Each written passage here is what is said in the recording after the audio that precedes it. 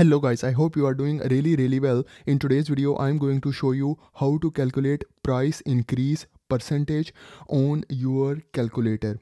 So let's say you have an item and the price of that item is 7,640. Now you want to find out what will be the final price after 15% increase. So what you have to do, you have to press this plus button and then you have to type 15 because we want to calculate the 15% increase, and then you have to type this percentage button. So here is your final answer. So our original price was 7,640, but after 15% increase the final price will be 8,786.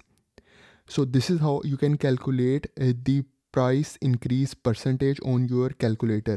Let's move to another example. Let's say you have an item and the price of that item is 17,800.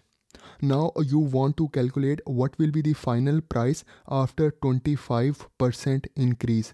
So we have to do it in a 3-step process. First of all, we have to press this plus button and then we have to type 25 because this time we want to calculate the 25% increase, and then we have to press this percentage button. So here is our final answer.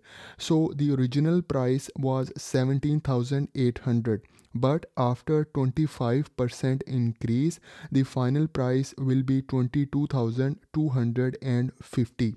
So this is the fastest method to calculate the price increase percentage using your calculator. So it's a 3-step process. First of all, you have to press this plus button and then you have to type the amount of percentage and then you have to press this percentage button.